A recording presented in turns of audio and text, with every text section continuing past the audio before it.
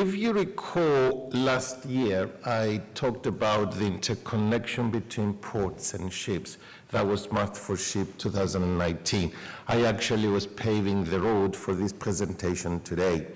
Mr. Theodosi, we just heard from you very rightly what all the shipping companies are striving from today to make their ships more efficient and more interpreted into the reality of today. So everybody is trying to improving their ship efficiency. But while the shipping companies are striving to do that, do we really actually achieving full efficiency? Because the ship is not in isolation of the rest of the environment. We have the hinterland, we have the transport chain, and to do that, we need to arrive or leave a port.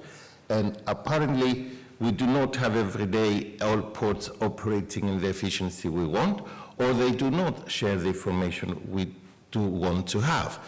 On the other hand, with the ports, they don't have all the information required by the ship when it's arriving, when it's delayed, when it's not going to come at all. So we do have the ability to improve that, and how we can do that, improving the efficiency during the port call. We are only operating now on improving the efficiency during the voyage, during the time we're in port. But what about the efficiency which is in collaboration with the port, the ship, and the actors within the port, and the actors within the ship operator, the ship manager, or the ship owner?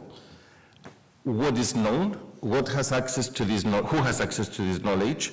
Is it real time? Or who has control of the situational awareness? What I'm trying to say here is, what is known? What do we know what time the ship will arrive? What do we know about what time the ship left the upstream port, or what time it's arriving to the downstream port?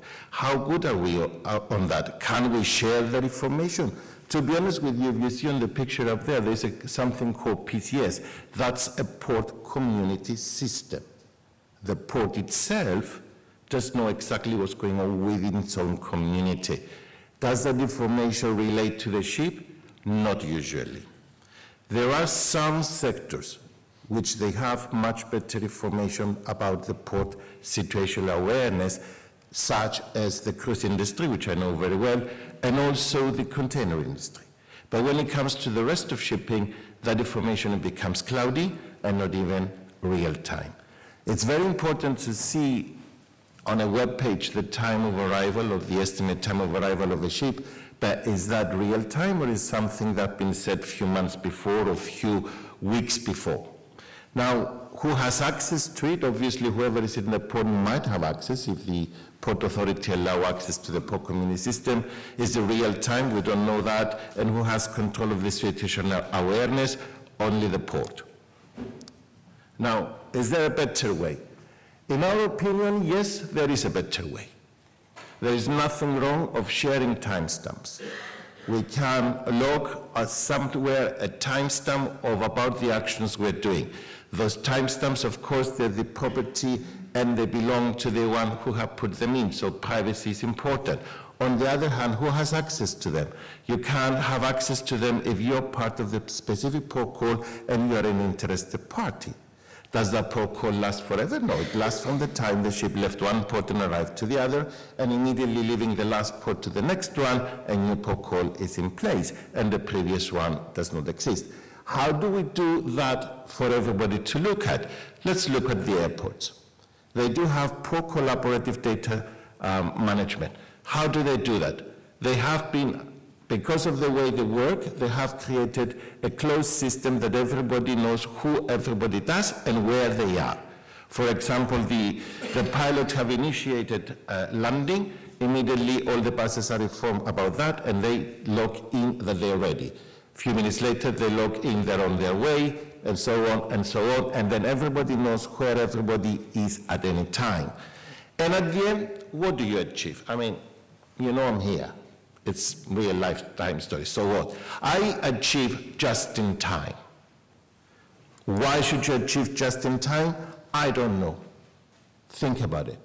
The experts, although I I agree with the chief executive of Alibaba, the experts are for yesterday, they're not for tomorrow. We don't know what the future holds. But at least looking at historical data, you can predict up to a certain certainty what might be the norm of tomorrow. Therefore, just-in-time means no unnecessary movements, no unnecessary use of fuel, no unnecessary emissions of carbon dioxide. As a minimum, not to go to SOx's, NOx's, and the rest of it. But anyway, how can we achieve that? We can have the previous slide that we were looking on a poor community system and say, we have a platform there, we're sharing information. Yeah, but it does not extend beyond the boundaries of the port.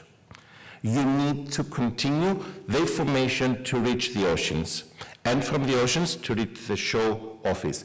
Therefore, we need an optimal data sharing platform which operates on universal standards, if you require them, or as we had before, we might be open platform with no international standards and everybody can come in and then translate accordingly. But of course you can understand you might have chaotic information coming back to the regulators, which eventually at the end of the day will like to evaluate this kind of situation. You need to have a safe and secure digital interaction, enhanced situational awareness, multiple sources, data input. It could be the ship, it could be the manager, it could be the owner, it could be the port, it could be the pilots, the agents, the stevedores, and then you have global implementation. That doesn't mean one platform should be a monopoly. It could be different platforms connecting between themselves. It could be a number of poor community systems having their own common platform, sharing information to other platforms. It could be compliant to the recommendations of the International Maritime Organization, and of course adaptable, scalable, and at the future to use all these kind of new buzzwords like artificial intelligence, machine learning, and blockchain. Without further ado, because I don't want to overrule my 12 minutes, why a data sharing platform? I think I said enough about that, but very quickly we can get access to external data in a standardized format. We can achieve connectivity for compliancy.